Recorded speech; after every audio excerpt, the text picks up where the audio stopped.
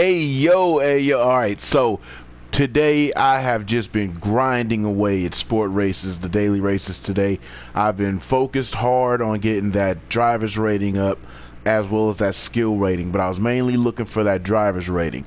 And I finally got what I was looking for. I got my A driver's rating and I got my S skill rating. I'm getting up there, and it's looking pretty good. If we can go look at the specs right now, if this didn't take a million years to load up, there's a points rating that you get, which allows you to get into A driver's rating. So I just got on the brink of that point spectrum. I forgot what it was, like 30,000 or 40,000 driver's rating points. So I just cleared that, which got me into driver's rating A, and my sportsmanship is up there. I've had like 6 races today, 6 in a row, all pretty much flawless. So I'm deep in the sportsmanship rating with S right now. And then what I'm most proud of is this last race that I just had, which is really interesting. It was part of the fastest group that I've ever driven against. My qualifying time was only good enough for 13th position, and I don't remember what the lap record for this Dragon Tail configuration was, but the fastest guy in the group was doing 128.2, which was lightning fast for me, but in pace, like current race pace that I'm able to proceed with. I wasn't getting smoked by him, you know what I mean? So it leaves me with a little bit of hope and anticipation to try to get better. Mainly my drive to keep at their pace is very dictating on if I can get a draft, because I can corner at the same rate. I just don't know how they're getting that much speed. And it could either be the comfort level that they are with stomping on throttle when they come out of corners, so corner exits might be a lot better. And you can see it's a whole fucking grid full of the '08 GTRs. I'm in the 16. I decided to jump into 16. I was in the Lexus RCF the races before. RCF is lighter with more power, but I decided to jump in the GTR because the GTR is way more linear to drive. So the 13th position that I'm in and the number 13 that my car is joining means that I am the 13th highest ranked driver for driver's rating, which shows you that I got a whole lot of work to do, and everybody that is above me is attribute to my driver's rating going up. So as the race started, I wanted to be aggressive, stay deep in the pocket and braking zones, not give up any room. As you can see me running down Brazilian Bud's ass, which is really wild because that ended up being a violent tank slapper. No contact from either of us. We just both caught the curb in a really weird way. So lost position, which is downtrodden for me because I need to be up position. Somebody flew off the track right there. Back in the 13th, there's Calamity behind us, which is none of my business, so I'm just focused forward, running down 12th. That was uncharacteristic, dropping a tire because we was really moving. Somebody else went off the track in the 12th position, another person off the track in the 11th position. I mean, we are just dropping, gaining, getting there. I gotta close in because I want the position gains from battles. These flops that the other guys are doing, getting me position is cool, but I want to gain position through battle. So running through the chicane of death is wild. If you don't have it lined up properly, you ain't gonna get through there properly, and that's a really fast pace. Going through there at about 140 miles an hour is bananas.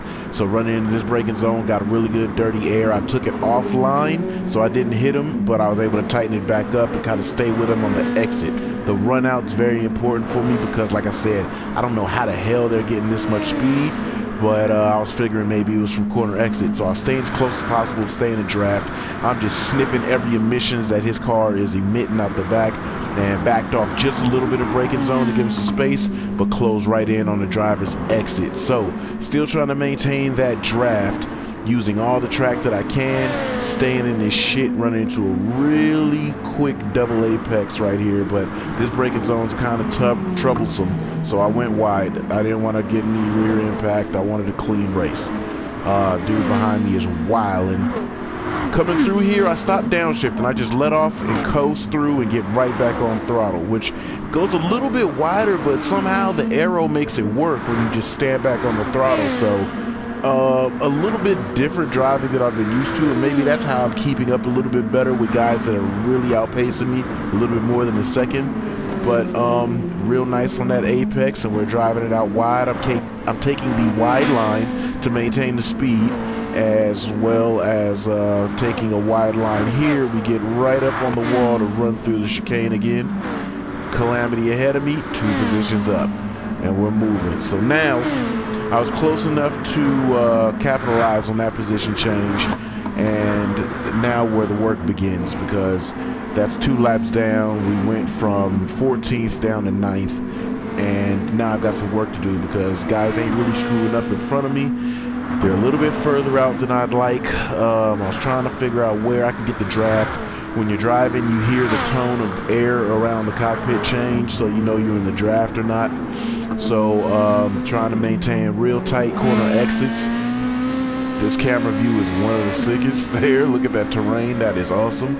But then back in, jumping into this double apex again. I didn't get that corner exit like I wanted to, which kind of messed up my momentum, because I was really on a roll right there. But we're going to use some of that nice dust flying up in that area. That's tight. We're going to use some of that momentum coming through, sparking up the city to get back in the mix with this draft. Dude was riding, and my only benefit to try to close in is the braking zone.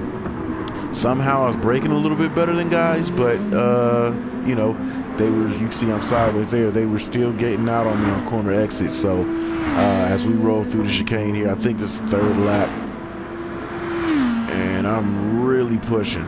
That arrow is doing overtime amounts of work. So the guys up front, I really didn't have any understanding as to how I would make any position up or close in any time. As you see, braking zones are my benefits, but these straightaways are just killing me.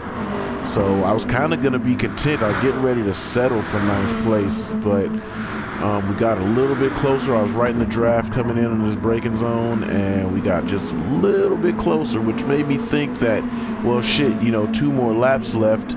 Look, there goes an issue right there with this big, ugly, like the 08 GTR is hideous, and just having nothing on it, and one big blue color looks like it's a blue M&M without the M stamp on it. That thing looks wild.